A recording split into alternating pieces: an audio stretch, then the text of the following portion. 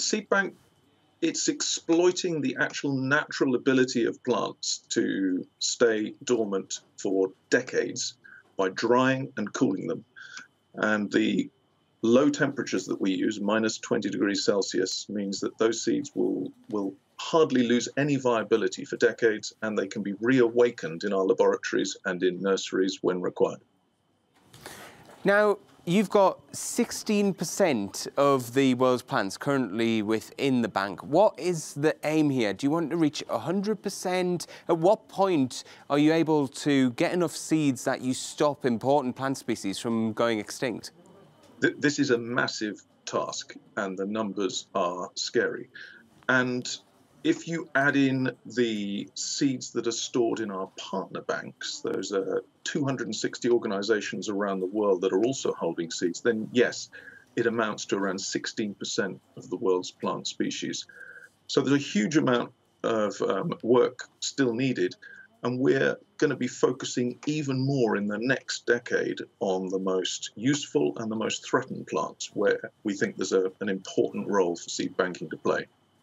How do you work out what are the most important, most useful plants? Are these plants which give us food? Are these plants? How do you go through that classification process? Well, on the threats, there's some really good models, and we know where land use change is occurring and where plants are at their most threatened. And unfortunately, 2 in 5 plant species are now estimated at threat of extinction. So we've got some quite good information as to where to put our efforts there. And in terms of useful plants, there's a lot of research on useful traits, the kind of drought and pest resistance that you might find in wild populations of plants that's still out there in the wild, but hasn't yet been brought into seed banks and incorporated into plant breeding. So we use our knowledge of the relationships between plants, the phylogeny, in order to help identify which are the near relatives of our 29 major crops, for example, in order to go out and make collections of those very important wild relatives in the field. Now, just talking about the threats, what are the biggest threats? Obviously, we've got climate change, we've got infrastructure projects. What are the things that are leading to the widespread loss of critically endangered plants? Those 2 are big ones: climate change, infrastructure.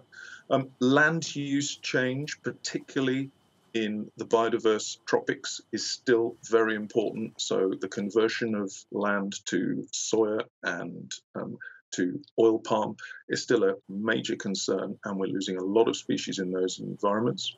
But even within Europe and UK, our own growth and intensification of use of land is having an effect, I'm afraid. And so we have threatened species that are in the way of development, and occasionally governments and businesses make decisions that mean they're going to be imperiled.